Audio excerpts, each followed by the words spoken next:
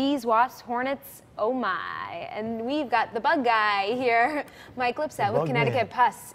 Hey, good morning. Good morning, Steph. How are you? Thanks so much for being here. You're welcome. So you like the bug man, not the bug guy. That's our nickname, Bug Man. Oh, the bug man. Cool, I like it. Yeah. All right, so obviously once the warmer weather comes out, people start to see the mosquitoes, the ants. First off, we're gonna run down the list. What is the best way to handle bees? Bees, if in and around your home, is making sure there's no openings in tight areas where bees will get in and nest. And I'll tell you what, yellow jackets are probably the most aggressive and the most common. Let's show them, because you actually have an example. Here's a yellow jacket. That's here's a yellow my little jacket. friend. And this it may be tough to see, but I got to tell you something. These guys will nest in wall voids, and they can be very difficult. And I don't recommend, if you get a nest in your home. Do you mind holding it up one more time? I'm sorry. I don't recommend if you get a nest in your home for a homeowner, don't get pricked by the pin. Okay. For a homeowner to do it themselves, because it's sometimes very difficult. It must have been very difficult getting this little guy. Actually, thank God for our ag station in New Haven gave me some samples. Dr. Ridge has been wonderful, and she works with all exterminators and the public if you ever have an ID question. All right, what about hornets? Hornets, here's a hornet's nest, white-faced hornet's nest. Now, this is a small one. We see some of these guys are 2 foot, 3 foot, you know, huge. I've had nightmares about that. No, and these hurt when these guys sting.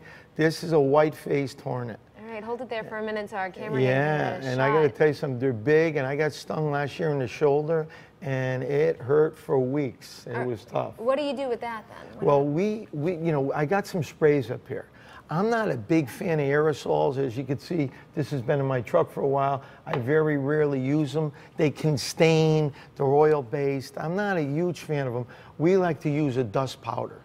And what's nice about the dust that we use, it leaves a residual. So we can spray it during the day, whereas most homeowners should do it at night when all the bees are in the nest. I know nationally, and I even know locally too, bed bugs can be a real problem. And it gives me the heebie-jeebies just talking about it. What I did was them. I bought some samples, which are dead, so nobody needs to panic. And the reason why... Nobody panic. Nobody panic. I had one of the producers jumping out of his skin in the other room. But I brought them in just to show they are visible to the naked eye. And the way I describe them over the phone, if somebody wants to call, I say a smaller than a ladybug, picture of a small ladybug that's been flattened. And they are made a big reemergence in the last 5-6 years. Huge. All right, we know about bug spray, okay? You know, you can put it on your skin. But mosquitoes, is there any way to do it preventatively without having to put all that stuff on your skin? They are difficult. The first and foremost, you know, standing water. If people have old pools or tires laying in the backyard, but good maintenance is no substitute for cleaning around the yard. Reducing overgrowth is huge. There are sprays. But what happens when you get like a month like we had in June with 10 inches of rain, all of that degrades. So there's no substitute in any of these issues with maintenance. Oh, geez. Ants. Ugh. We are in the height of clean, people. That's the best way to get rid of ants, right? The height of ant season right now when it gets hot and muggy. My sample somewhat broke, but this is a carpenter ant reproductive. And a lot of people don't realize that ant reproductives do have wings. So a lot of times we get the call and they think they're termites. But they're ants. We're in the height of ant season. Watch yourself. That. And, I mean, this guy's not going to come to life anytime soon, right? We're not going to resuscitate him. Some of those samples are years old. Oh, good. Oh, yeah. And so what can you do? You can spray for them? Spray for ants, okay. And then what about this doesn't look like the ant that you would see that, like the line in your kitchen. Once again. Is it the similar kind of, yeah, you do the once same again, thing? this is a reproductive. And the reproductives are, when you normally see those, it's going to be near the nest. So when you see the ants trailing, you know you got an issue.